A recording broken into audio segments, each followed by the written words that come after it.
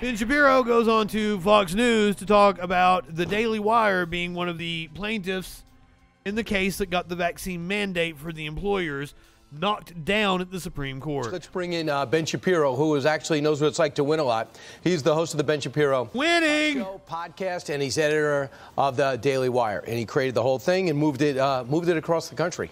Ben, how does it feel to take on the government and win?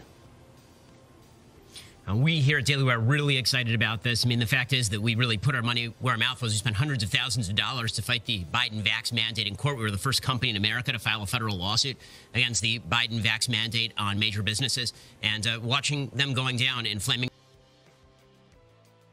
In 2015, Ben Shapiro tweeted out that he spent the day watching my fully vaccinated 13-month-old cough until blue with pertussis.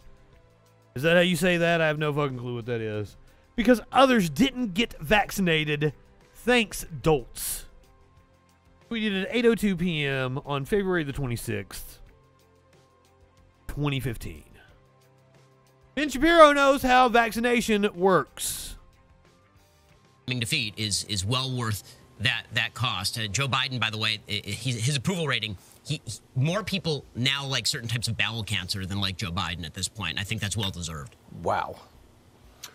Well, isn't he just witty? What the Supreme Court said yesterday, it will be up to every business now. I should have took a screenshot. They are have a mandate, but it won't be mandated. Selling T-shirts now. They are selling T-shirts. They've done it all along, but they're selling T-shirts like "I didn't comply," gloating about their victory at the Supreme Court. The Daily Wire is selling T-shirts off of this. It has nothing to do with what is factually correct. It has nothing to do with what is good for public health. It's only what is in the best financial interest of the Daily Wire and Ben Shapiro's goddamn wallet. Thank you, Zazie. I hope I got that right. Welcome. Thank you for being a freaking follower. Company. So going forward, we heard this morning that apparently Citibank, based in New York City, they're going to keep the mandate. They've got 99% of their... Fox News kept the mandate. They say, you know what? We think it's a good policy. So it's going to be up to every company now to decide how they're going to manage this pandemic going forward, because we've seen the vaccines are not as effective, perhaps, as we were sold. So people have got to figure out how to manage coronavirus, maybe forever. Well, this is one of the big problems here, is that the vaccines are not preventing infection. They're preventing hospitalization and death, and that's wonderful and very important, but they're not preventing infection. That's how vaccines work. Once again, Ben Shapiro knows this. Spent the day watching my fully vaccinated 13-month-old cough until blue with pertussis because others didn't get vaccinated. Thanks, dolts. Ben Shapiro knows how vaccines work. It is disgusting. Absolutely craven. Hold on. And all it is a fucking money-making scam. How do right-wingers fall for this? Is the Daily Wire celebrate your victory against government overreach and style? Did not comply. Shop.dailywire.com. It's all a fucking business. They don't give a shit about you. They are lying to you. They are lying to you for their own fucking profit. Stop falling for it. Which means that a lot of these vax mandates, which were designed to slow the spread, don't in fact achieve their stated purpose. And what the government... They do slow the spread. If you are vaccinated, there is a much smaller window in which you are contagious, in which you're able to spread the virus. Being vaccinated helps stop new fucking variants from emerging. You're an idiot. You're not an idiot. You're not an idiot. You're doing it on purpose. I have the evidence that you know how vaccination works. You understand herd immunity because we heard them all talk about herd immunity early on in the pandemic. Now they don't even fucking know what it is. It was essentially put businesses completely underground. I mean, destroy the businesses if you didn't force your employees to vax or regularly tested mask. We weren't willing to do that at Daily Wire. And I can tell you that our Daily Wire... They are at Fox. People were crying as they watched the decision come down because people literally thought that they were going to lose their jobs over this sort of stuff. And it was not just our employees. I mean, there are literally tens of... He said it. Now, most right-wingers leave off the testing part. You didn't have to get vaccinated. All you had to do was take a test. What was it, weekly or daily? I don't even remember what it was. Perfectly reasonable. Perfectly reasonable. People were crying because they thought they were going to lose their jobs because they might have to be tested for the deadly fucking respiratory disease that's going around. Oh my God. Cry me a fucking river, you snowflakes. Millions of people across the country who felt exactly the same way. So we're proud to have stood for that, and we're certainly glad the Supreme Court ruled the right way on this. By the way, it is worth noting here that if not for the fact that President Trump was able to appoint 3 justices, there is no question that the administrative state would be able to do whatever... There is no question that reasonable justices would have ruled in favor of the precedent. And if you read the OSHA law, it is clearly within their power to regulate shit in the workplace to protect workers. Like, it is there. Congress granted them that authority. And even the Supreme Court said it's not that the mandate is unconstitutional, it's that Congress has to do it. That Congress has to do it. But Congress had delegated that power through OSHA. It's just we've got asshole fucking judges, 3 appointed by Trump, that shouldn't fucking be there, that are illegitimate. That just made up bullshit. The hell it wants in this country.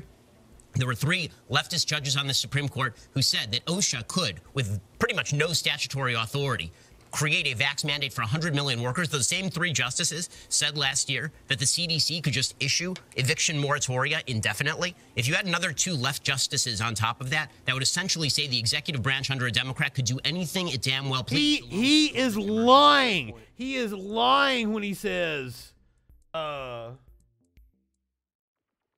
they have no statutory authority. The law requires employers to provide their employees with working conditions that are free of known dangers. It's a very broad mandate to assure safe and healthful working conditions for working men and women by authorizing enforcement of the standards developed under the Act, by assisting and encouraging the states in their efforts to assure safe and healthful working conditions, by providing for research, information, education, and training in the field of occupational health and safety. That's not the actual statute. But the statute is incredibly broad. It covers fucking vaccination. Yeah, you're right. Well, it was a big blow for Joe Biden yesterday, but it's not the only... Listen to what you're saying, Mr. LeMonkey. You're saying that because people wouldn't get tested, you didn't have to get vaccinated, you could just get tested to make sure that you weren't passing around a deadly pathogen. You're saying that it would cause business to fire people. You're an idiot. You're an idiot. It was a testing mandate that you could opt out of by getting vaccinated. And if people got fired because they wouldn't get tested, they're idiots. They're fucking idiots. Let them get fired. That's like healthcare workers have to get vaccinated. And you know what I say to anybody who gets fired because they weren't vaccinated? Good. They shouldn't be a healthcare worker. They're fucking idiots. So, good riddance. Fuck you, people are stupid. Do you think we're stupid? Experienced yesterday or this week. It's been one of the worst weeks, if not the worst week of his presidency, except for maybe Afghanistan. But let's go over some of the things that happened this week that weren't good for him. The CDC fact checks liberal justices pushing... They keep bringing that up. Faith in The CDC. Finding a COVID test is really hard. Record cases across the country, hospitals reaching capacity. POTUS pivots to voting rights with a speech even members of his own party panned. Stacey Abrams didn't show up for that event in Georgia, in her own state, on her own issue. Inflation hits a 4-decade high. You couldn't have done that, Merkin. Like, the way it was laid out was the only way you can do it with constitutional authority. Harris mocked for that rough TV interview yesterday. POTUS stumbles through the teleprompter at the COVID event and asks for the czar's name. He didn't even know his name. Yeah. You could get tested weekly. Do you think that's unreasonable, you stupid fuck? If you think getting tested weekly for a fucking deadly pathogen during a pandemic is unreasonable, you're an absolute fucking idiot. Absolute moron. So you would get fired over the fact that you wouldn't take a fucking COVID test. Satan, welcome. Glad to have you as a freaking follower. Hulkrag. Welcome, Hulkrag. Admits voting rights bill will likely fail as Senator Sinema takes on the floor before he arrives even at the Hill to talk to her about it. Senator Manchin tells reporters that he hasn't talked to the president since before Christmas and that there is no renegotiation of the Build Back Better. SCOTUS knocks down the vaccine mandate for private businesses over 100 employees. National Security Advisor the government has done a piss-poor job of making testing available. And then two more things. North Korea fires fresh... But here's their thing, is they didn't want to go through the Defense Authorization Act. That's the whole thing. They didn't want to force companies to do it. Because Joe Biden is bought and paid for by the financial industries and shit. They want to do what is most financially sound for businesses. He didn't want to use his power to force companies to manufacture tests and get them out to Americans for free because this is a greedy goddamn country. Missiles that are lashing out over our U.S. sanctions, the third round of those. DHS announces 104,000 migrants between March... on January 21st, they were like, this is a failed presidency. Biden is horrible, blah, blah, blah, blah, blah. It has been nonstop attacks, and not that Biden has been. What's your reaction? And that's the thing, because he's talking about authoritarian. He's on there hawking a book about authoritarian government. They're acting like fucking Joe Biden has done all these things that have made the country worse. He's just been ineffectual. He has been a non-issue. He's been non-effective in any way. So what are they talking about, this tyrannical government? It's nonsense to me. And some dude today was like, open borders. And I'm like, what open borders? You people just make shit up. It's like how they're like, nobody was prosecuted for the protests in 2020. What are you talking about? Which incident wasn't prosecuted? Tell me which incident you think wasn't prosecuted, and I'll probably show you a white supremacist group that was charged with it, you stupid fuck. Metalcore. Well, nobody was forced to... Mr. LaMonkey, nobody was forced to vaccinate.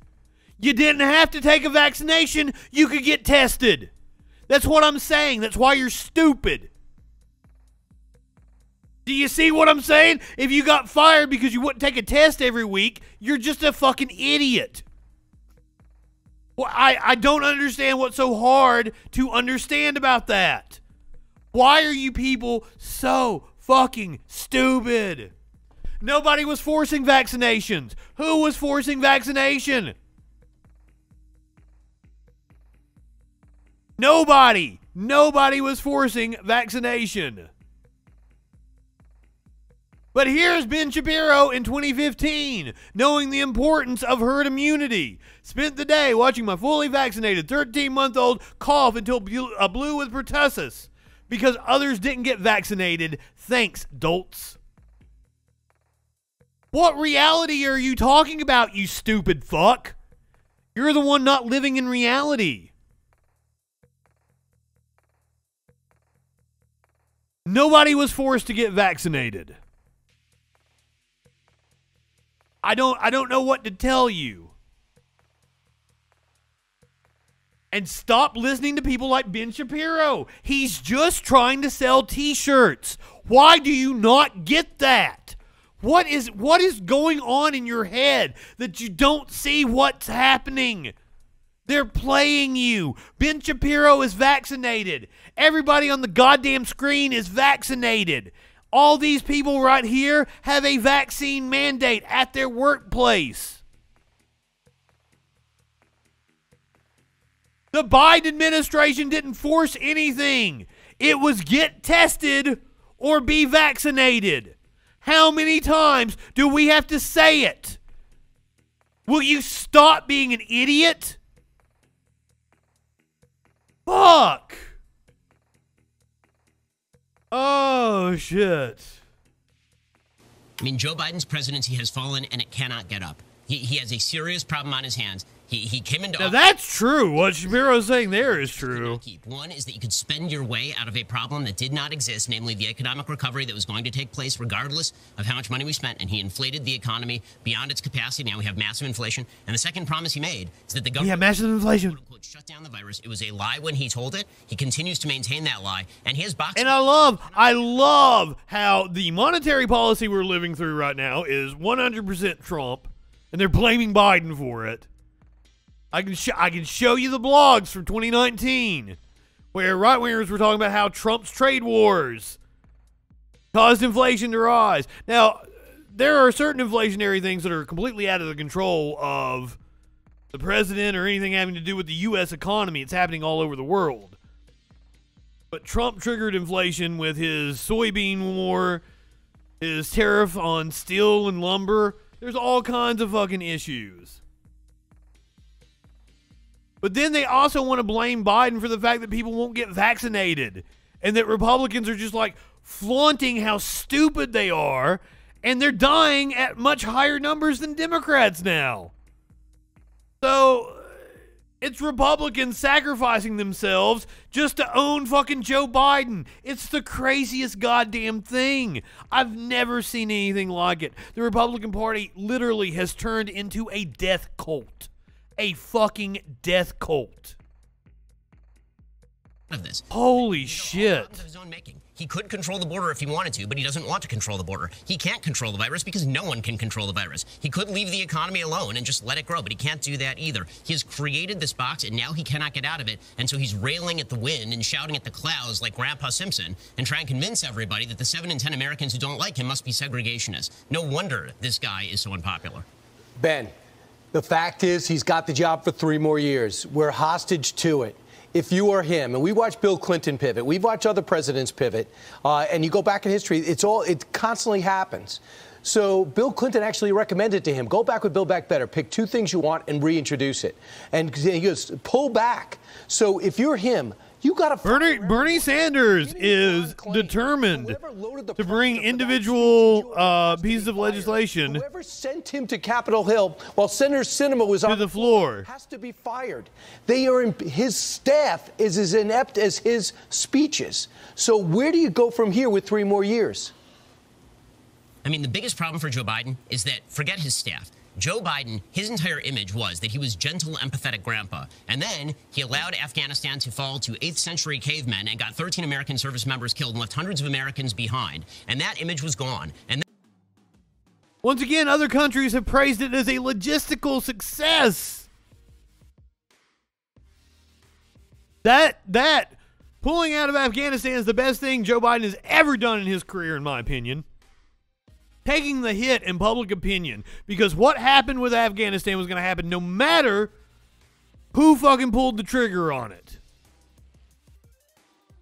So, thank you, Joe Biden, on that one. And I will praise you for what you deserve to be praised for. And then he decided that he was going to call everyone who disagreed with him on federalization of all voting procedure a segregationist or a slaveholder. And now it's really gone. His image has been so tarnished at this point that I don't think that he can pivot to the center. He has never called anybody a segregationist or a slaveholder. That's called a straw man fallacy. The right is so fond of that. Joe Biden has lost that. And once you lose it, I'm not sure. Because once again, the Matt Walsh clip of me, He made up a straw man argument. He did not respond to what I said in the video. He responded to what he thought I said or some shit. I didn't accuse him of not properly crediting his illustrator. I said that the illustrator was the one that did all the work. And that Matt Walsh probably spent 10, 15 minutes, maybe longer because he's fucking dumb, writing his little children's book. Regain it. We're doomed. You know, Ben, ultimately, I think a lot of people who voted for Joe Biden have buyer's remorse. And now, fast forward to the close to the end of his first year in office, people are going, now, why did we pick him again? And it was because he ran as a moderate. But once he got into office, then suddenly the leftists in his party and the people he installed in the White House pulled him so far to the left. You trolls enjoy some ads. Into the lane where he ran. Make a little money off of you while you're here. Win re-election, but I think certainly his poll numbers would go up because I think a lot of people, you know, they're smacked in the face with the inflation and everything else, and it hits them all day.